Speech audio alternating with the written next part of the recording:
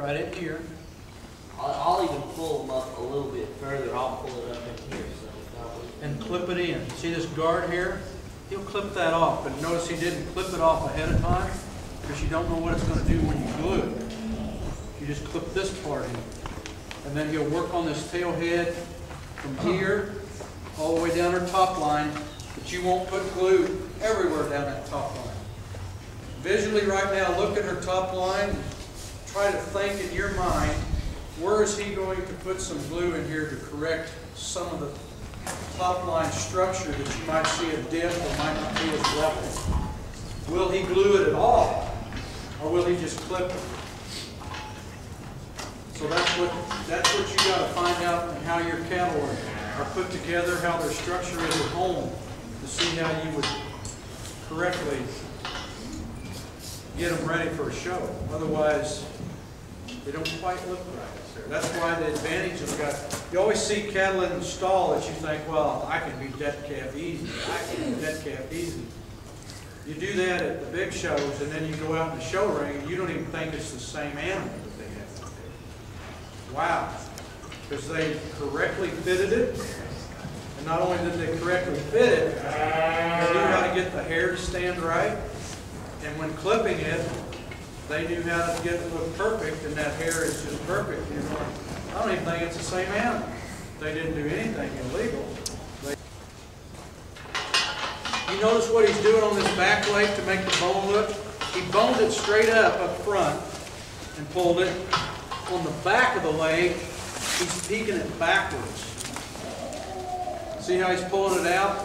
That's going to make it look wider bone from the side. And that's what you want it to do. Now, your goal is to let that glue dry. You can't clip that very good when it's wet. And if it's wet, the more she touches things and the more you touch it, it's going to flatten. So you want to not touch that till it's dry, or else it's going to flatten down and you're not going to be able to get it up. See what he's doing? He's using what? Very little glue. Contacts, if you use a lot of glue, you tend to get real gluey-eyed if you use too much and the wind's blowing right at you. That's pretty tough. See, watch how much of his glue is flying off through the air. If you get way too close, like I said, it's going to mat it. You just want enough glue to stand it up and look natural, not enough to glue it down and look like it's matted and unnatural. See how he did that right here too? He's doing a little bit down the whole top line. And why is he doing that? Now there will be places in the summer you can't put any glue because you don't have much hair. This one's got enough, he's putting down the top line. And why is he doing that? See how this hair stood up right here? See, this stood up higher now, this stood up higher. He'll take those clippers and this will look just as smooth and straight as she can be when he gets done with it. Without looking like she's got a lot of glue on her at all. And that's part of the thing, like even at SEMO Fair and others, you see ones that are matted glue. And they'll tend to look flatter, their hair won't stand, and they think they have them groomed correctly, and all they've done is put too much product on there. It doesn't take that much to get it to look like. In fact, they look worse. See what he's doing to the back part too? If your heifer is not quite level in her underline, you want more depth of body, he's got some hair back down there. He's putting just a tad of glue and pulling it straight down, and then he'll keep it straight. Some of them go to the brave extreme to get it and block it all and pull it straight down. And you can see at different shows, if you go to them, how they go to great extremes to work on that underline and completely block it in. And then you see those cattle on the wash rack after they've taken that out. You know it's not the same animal, but you've watched her the whole time. It's amazing how hair can change the type of an animal walking in the ring. And there's a lot of cattle in the wash rack that you think ought to stand on the bottom of the class. And yours is standing there beside it, or the neighbors had said, boy, she should have been first and she should have been fifth. And it was the other way around. In the wash rack, when you get her in the ring, you're going, wow, they really got her looking good. And that's technique. That's the advantage they have of knowing what to do and how to do it.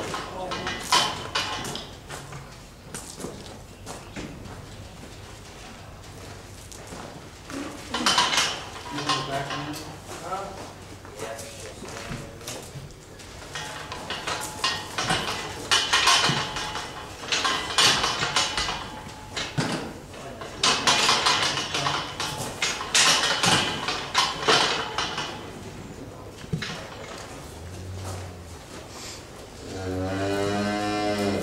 Now you see why we didn't use the same heifer for clipping and for this? They're just so long they will stand in the chute. So if you don't have your animals blocked and clipped correctly at home and you take them to the show, in the morning of the show is the time you're going to try to clip them and groom them all at the same time, and they've already been in here an hour and a half if you tried to clip her, and now you've got a groomer, you've already lost cause. She's not going to take it. She's going to get really upset. Well, and these heifers have, for the most part, we got them out, they've been up probably about a week or so, but they've been out in the field running. During the summer, we'll get up in the mornings and tie them up, and they'll have their heads tied up for at least an hour in the morning and an hour in the evening when we're working. Try to get closer to 2 hours, and you do that every day so they build up stamina, just like us running. That way when the show day comes, where they're up most of the day, and if you have to go back later on, that way they're not so tired, they don't get so difficult to deal with, they are a little easier going, and they're used to standing up and having to be up. So she hasn't been up much. No. And what he's saying in the show, even at the show, a couple times a day, if you tie their head, get them up, don't let them lay there all day, tie their head up for an hour at a time before the show. But you have to start that at home to get them used to standing there correctly with their head up. If you never do that at home, they don't want to do it at a show, and they get tired. Because when you show, if you get in class and you win your class, then you wait 25 minutes or 30 minutes and come back for a calf champion lineup, and then you win that, and then a half hour to 2 hours later, maybe 3 hours, you come back for grand, and you're trying to keep her standing up this whole time, and then you want her to go back out there and hold her head back up. She's already done. She's already ran her cross-country race 3 hours ago, and she's tired. She doesn't want to do it anymore, so you have to practice that at home. And it takes more than a week to do that.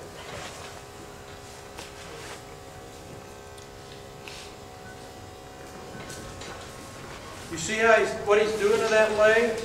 He knows how that leg's set in, so he's clipping that hair off at certain points to make her, when she walks, have some set to her leg correctly, but yet not look sickle hock, which means she's bringing her hocks too far under, and then try not to look too straight-legged. If she's real straight-legged and too posty, like straight up and down right through here, and she walks like that, you can clip that leg and leave some longer hair on a certain place and take some more hair off of another place, and that way when she takes a step, she looks like she has the correct set to her leg.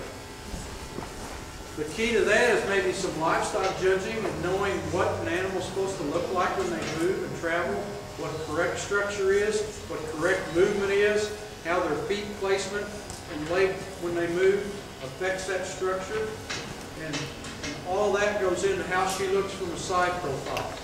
They should, when they're moving, put their back foot right close to where their front foot leaves. They should walk wide enough that it's a natural gait. You always hear people now with steers, that extra base width. I see heifers all the time now in steer, they waddle, they're so wide. If you look at them straight from the rear,